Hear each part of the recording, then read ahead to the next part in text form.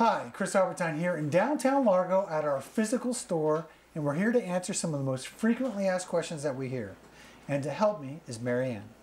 I found some old Civil War currency. Is it worth anything? Yes, if it's real, it is worth something. How would I know if it's real? And that's a great question. A lot of people come in here with a lot of different types of currency, and one of the biggest fallacies that they think is they find all this old Civil War currency and it's actually on parchment paper and the ink's black and it looks 1,000,000 years old.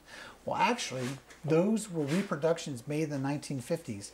Authentic Civil War currency is actually very multicolored. It's on a thinner type paper and quite beautiful, actually.